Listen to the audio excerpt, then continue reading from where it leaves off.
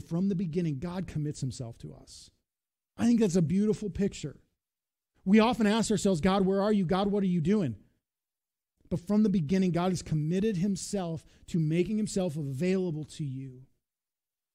It's up to you to uphold your end of that covenant relationship. And this is where we struggle. We struggle to understand that we need to lay down ourselves and our lives and our control and let God have full access to our lives. God comes into a covenant relationship and extends an enormous amount of grace to you, giving up himself, allowing you to come into that relationship with him.